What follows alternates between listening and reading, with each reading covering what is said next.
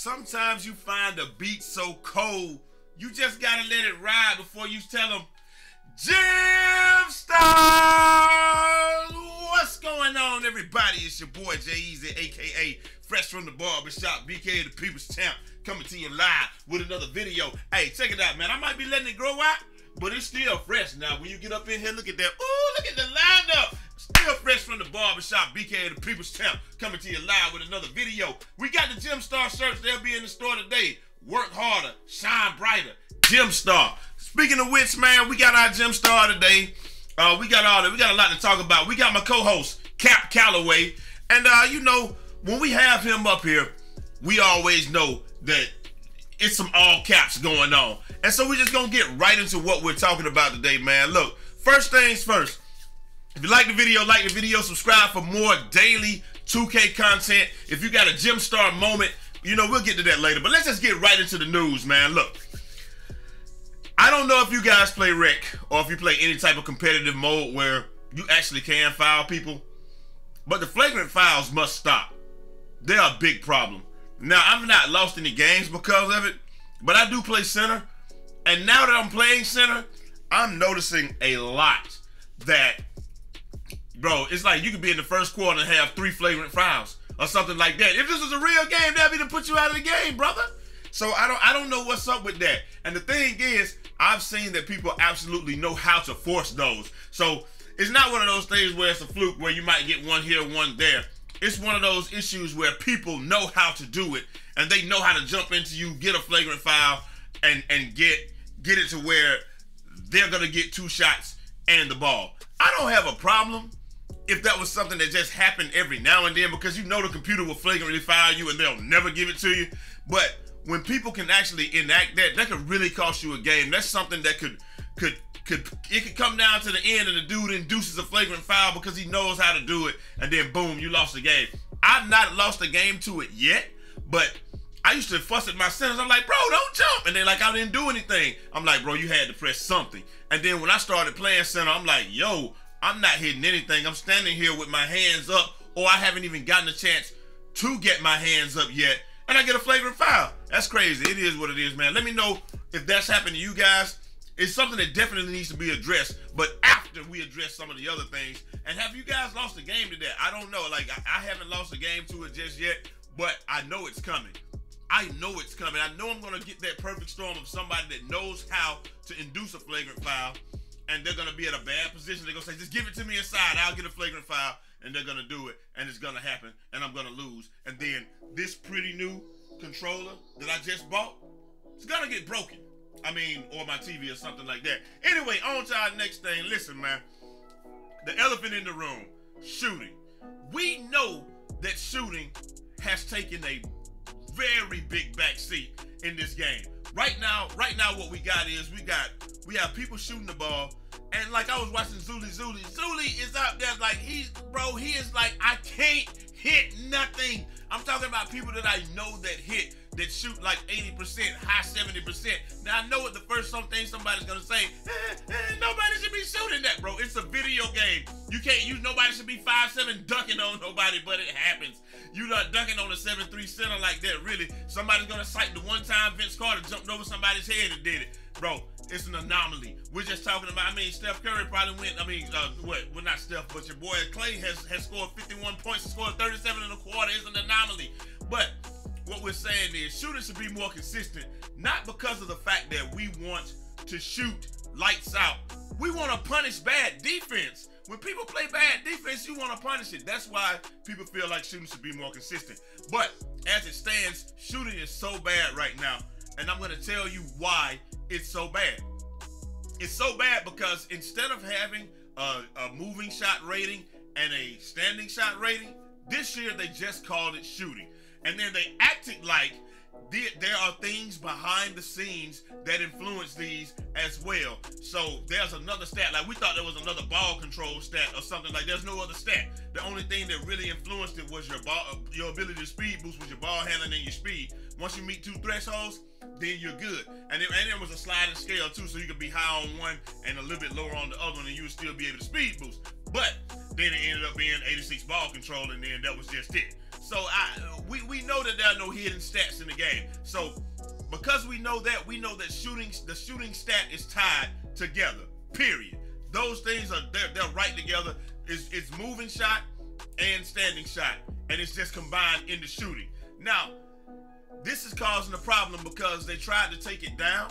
So they dropped the moving shots down to like 40% because they were going in at a higher rate than the standing shot. But that was because when you shoot a moving shot, it's the same timing every time. And I told y'all in an earlier video that when you shoot a standing shot, it's different timing every time. And because of that, people elected to use the moving shot because they knew it would be the same timing every time, because you can see which moving shot animation you're gonna get. And if you chose the right one like Steph Curry or something, it's gonna be quick every time, so you didn't have to worry about it. But if you shoot a standing shot, if you catch it with your right hand, there's a different timing. If you catch it with your left hand, there's a different timing. If you catch it and square up, there's a different timing. If you dribble with your left hand and then catch it, there's a different timing. If you dribble with your right hand and then do it, there's a different timing. That's why 2K Lab only does catch and shoot, because the timing is so different between, if you take one step forward, one step back, like we come together, opposites track. Hey, look, you do any of that, the timing is different. So that's why it seemed like moving shots were going in at a higher rate when they were, but they were just easier to shoot. They were just being shot more because it was just easier to shoot them, because it's easier to time, because you didn't have to deal with all the timing elements. See, if you play your own game, you know these things. I'm in this game. I know that, bro, they need to hire me over there. The correct way to fix this would have been this. You already get a certain number of badges based upon how many badges you have in that category, how many points you have put toward a category, meaning you already get, like you can't get Hall of Fame difficult shots if you don't have enough points allocated toward the shooting category, right? So what they should have done, and I don't know if they can still do this, but if they can, they need to cut whatever the moving shot part of it is, turn that all the way down, attach moving shots to difficult shots, to the difficult shot badge. You remember when I was saying they should tweak badges rather than tweaking actual gameplay? This is why I was saying that, because now they're completely broken shooting. And yes, somebody's in the comments saying I'm shooting 55% and 60 from 3. Bro, I'm shooting 70 from the field and 57% from 3. That's not good when I'm taking wide open shots every time. 55%, it's an unrealistic percentage, yes it is, but it's not good. People are used to, somebody like Zuli used to shooting almost 90%, 70%, 80%. He like, yo, bro, you got comp guards shooting like 30s and 40% comp stage guards, the dudes that didn't never miss. And I know y'all gonna be like, we don't care about them, they used to cheese the game. Bro, but they have excellent timing. Why are they missing wide open shots? I even seen G Sight stream last night. He ain't even shooting moving shots no more. He's running, coming to a stop, and pop. Which you would argue that's how you're supposed to play. But even those aren't really consistent, and if they ain't green, they ain't going in. It is what it is. Like I said, they should take the moving shot stat, attach it. If you can do that right now, Mike, I know you're watching the video. Take the moving shot stat, attach it to difficult shots, and you say, difficult shots bronze, 25%. Difficult shots silver, 50. Difficult shots, gold, 60. And then you put like a 80 moving shot attached to difficult shots Hall of Fame. Boom. Turn the stat all the way down on the actual shooting, and then make shooting back how it was. And then now, if you don't have difficult shots, you're not gonna hit a moving shot. That way you tweak badges rather than tweaking the actual gameplay, and so the only people that use the badges do it. Now you have to have difficult shots in order to shoot a moving shot.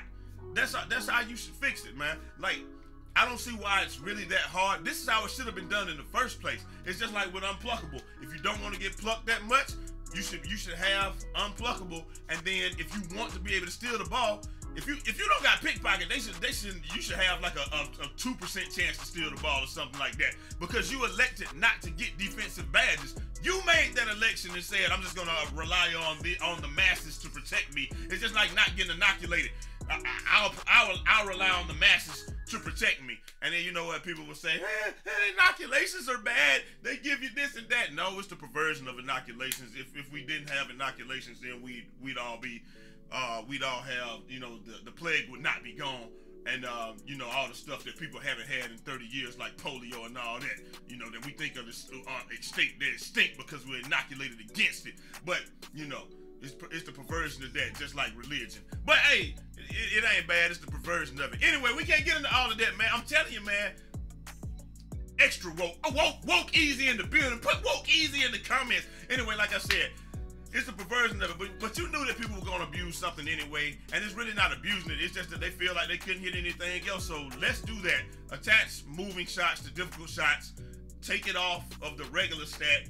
Put it on difficult shots. If you don't got difficult shots, you can't do it. And do the same thing with steals. Turn steals down so low that if you can't get defense, you can't get steals. It doesn't make sense for somebody that didn't put defense in their build that has a 30 steal to be ripping my boy T Mizzle, who has Hall of Fame unpluckable, a 91 ball control, and he's not dribbling in anybody's face. They're just running up and pressing square because they know they have a 50-50 chance. Nothing bad can happen when you press square in this game. You're either going to shoot the shot, and then you're going to shoot it and hit it. Well, anyway, man, we can't talk about that. I mean, right now the shooting is so bad that people ain't even playing defense. They just dang near just leaving people open and just running out. And that's another thing that we got to talk about, man. The runouts in the game have been horrendous since 2016. I mean, since 2K16 iteration. Like, if you can just whip the ball down the court and you had to play defense, play actual offense, every possession, the game would be better. But, bro, we know since 16, you don't even need break starter. All you got to do, grab the ball, and before your feet hit the ground, if you make your selection and throw it to the guy, 9 times out of 10, you will not throw that ball away. It does not matter where he is on the court. If you pass it as soon as you get it, everybody know that. They watch my videos, of course they know that. But hey, it is what it is. Like we got that done. And the last thing that I'm talking about this morning that we need, and then we're gonna go into the Mike Wang and his tweets and Zach Timmerman and all that. Look, the speed difference has to be addressed. Man Grindhard got 99 speed on his guard, bro. And centers can dribble the ball down court faster than he can, and he can't even catch him. What is that? I don't get it. There is no speed difference. That's why when you make, I know a lot of people are making big men right now. When you make your big man, don't even worry about speed. It's an irrelevant stat. You don't even need speed. So don't even worry about it, because you can't catch nobody anyway, and there really is no speed difference. You can just buzz up and down the court. Doesn't matter. Anyway, man, let's get on to what we really here to get on to today. The tweets and all of that good stuff from Mike Wang and Zach Timmerman. Now look, he says, losing points in Pro-Am to quitters is known and will be patched. So what he's saying is they know that when people quit out that you lose points, and they're gonna address that. That's something that's good, because I was always wondering that. I'm like, no, yo, nobody wants to play against 5 bots, right? Nobody wants to play against bots in Pro-Am, but at the same time, I don't want to not get my points and I get a worse grade. Like, you should get it. If we made them guys quit and we forced them out of the game, everybody should get an automatic 99 in my opinion. That means we must have either played that well or something happened on that end. It don't matter. I want to feel like we played that well. So let's get them up out of here, man. Give everybody a 99 and let's just go. And then that way people really probably they're either not gonna quit, or they're gonna play hard and try to really force people to quit. I really don't know which one's gonna happen. I don't know if that's good. I don't know if it's gonna be sweats in there trying to make you quit. Why? But all I know is I'll be in there trying to make some people quit. It is what it is. Look, he also said that the 99 rating is driven by win, loss, and individual performance, not teammate grade. The closest I can compare it to is takeover. If your takeover bar is moving steadily, you'll get a perfect score. Win-loss has more weight in Park and Pro-Am than individual performance has more weight in my career. That's true, but if you're not playing well, you're not gonna get a good teammate grade. So you know what I'm saying? Hey, hey, hold on one second. My co-host wants to say something. That's Cap, Jay. What do you mean, Cap? Well, if you're not playing well, are you gonna get a good teammate grade? No, you're not gonna get a good teammate grade if you're not playing well. Well, then that's Cap. What he's talking about? Hey, exactly. That's Cap right there, Mike. You can't if you're not playing well. If you're playing well, you're gonna get a good teammate grade. That's just period, point blank. So I'm gonna have to agree with my co-host Cap Calloway. Anyway, it's not directly tied to it, but at the same time, I mean, I guess you can have a lot of hold the ball too long and a lot of difficult shots and stuff like that. Who knows, man? It is what it is. Let them guys do what they do. All right. Zach Timmerman, look for a solid badge buff progression in the near future. So look, people are tired of grinding these badges, man. Nobody don't want to be sitting here grinding badges all day long. I'm going to start grinding badges for people. A lot of people have hit me up. I'm going to get with you. I'm going to set up a time. I'm off a lot of this week, so I'll be able to get a lot of them done. Me and Man Grind Hard are coming up with a price list, and we're getting a team together, and we're going to get this done for you guys. We're gonna be the most trusted badge grind. This has been look, bro, no cap. This has been our idea since NBA 2K17. This has been our idea. Other people just took our idea and got rich off of it. It ain't the first time. I can name at least 5 or 6 people that gotten rich off of my ideas and my actions and stuff like that. We ain't gonna talk about that right now. If you've been with me for a long time, you know what I'm talking about. But hey, we needed that buff to badge progression. Nobody don't want to be sitting here grinding badges all day. And last but not least, Mike said something that confirmed something that I was saying in the beginning. The people thought I was tripping, man. Like, people really thought I was tripping. It says, let me see how we gonna do this. It says, Beluba. Well, he just said, yeah, it does. But the question was, hey, Beluba, does brick wall drain energy like Bruiser used to, or does it only drain energy when you screen? And he says, yeah, it does. So it drains energy when screens are set. And he says, yeah, it does. Are not set. And he says, yeah, it does. So it drains energy when screens are not set. Okay. And then he said, I mean, that's crazy. Because I said that in the beginning and people were like, I was like, I'm gonna get brick wall because I want to drain energy while I'm riding, you know, pause, while I'm bodying people up. And so people thought I was crazy, but it is what it is. Anyway, man, we got to get up out of here. But our last thing for the day is for our Gym Star today, ladies and gentlemen. We got my boy Tyreek Toots. They should call him Tyreek Dukes. Woo, look at the 55. Look at that hand speed, boy. Boy, do you see that hand speed? Come on, the sweat. Know what I'm talking about? Boy, make me want to... Showing them hands, boy. Look at him hunting, picking his spots, ducking and dodging. Oh, look at him pulling back, boy. Let's see what he about to do, boy. Come on,